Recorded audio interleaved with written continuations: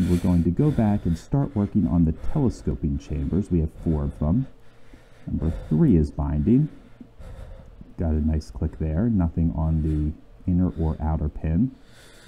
Same on 4. I think we might have 4 set already. Okay, nice click out of 1. 2. Okay, deep false set.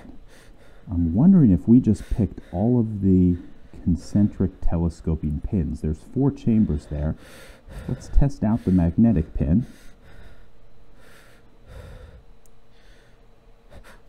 Yep, the magnetic pin just bound.